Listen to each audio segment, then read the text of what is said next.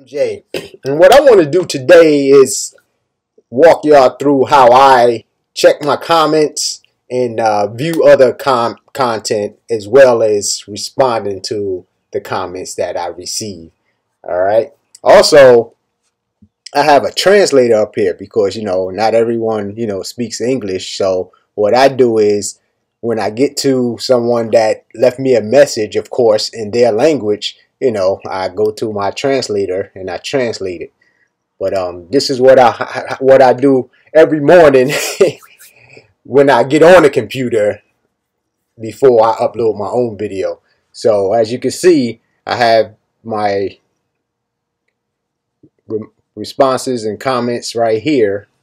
I'm going to start off with Fitness with Meg. As you see, I already responded to her.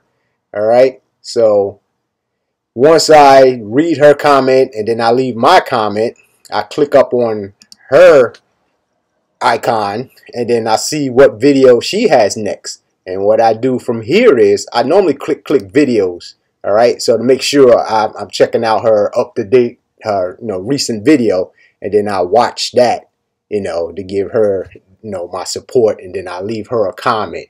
All right.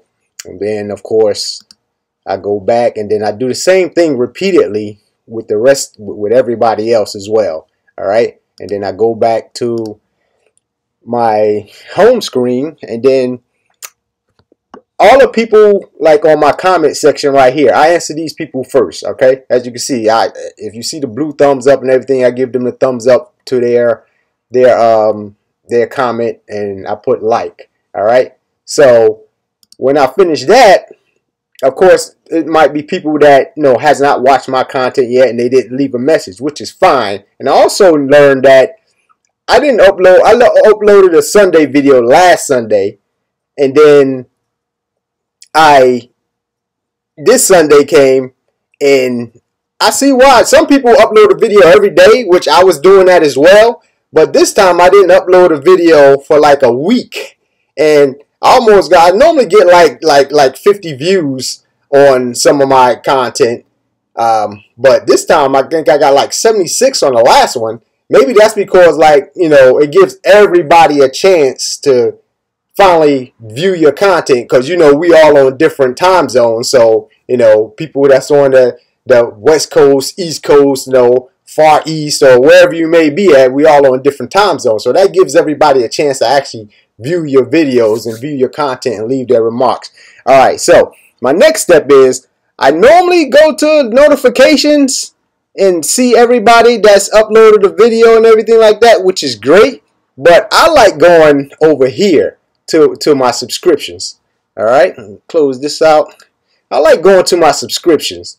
All right, and I put them all. You can set them up however you want it. All of mine is in alphabetical order. So instead of going to notifications, I want to make sure I don't miss anyone. So everybody that has a blue dot next to their name, that means that they uploaded new content. So I go through everything A through Z, and I make sure I catch everybody, because sometimes notifications don't have everybody. Like my man Mike Rustin, he was like, hey man, what's up? Long time. But his video didn't show up in my notification for so long. So I'm glad, like, when I go over here, if he has a blue dot here, then I click up on his name so I can catch his latest video.